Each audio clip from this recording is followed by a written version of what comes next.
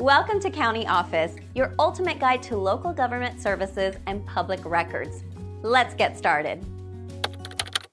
How to give up power of attorney. Power of attorney is a legal document allowing one person to act on behalf of another. This authority can be revoked. Understanding the steps is essential for a smooth process. First, determine the type of power of attorney you have. There are durable and non-durable powers of attorney. The type affects how and when you can revoke it. Next, prepare a formal revocation document. This document should include your name, the agent's name, and a statement clearly revoking the power of attorney. It is crucial to sign and date the revocation document. This ensures clarity and legality. Be sure to follow your state's specific requirements for revocation.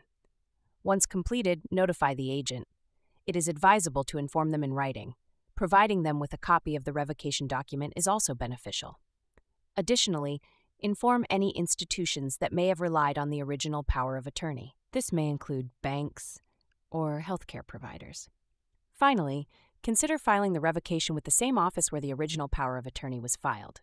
This provides an official record of the revocation.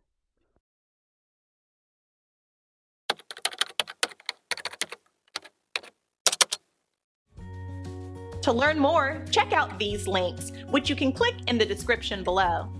And feel free to comment your questions. We're here to help. Thanks for tuning in to our video. Please like and subscribe and leave a comment below. See you in the next video.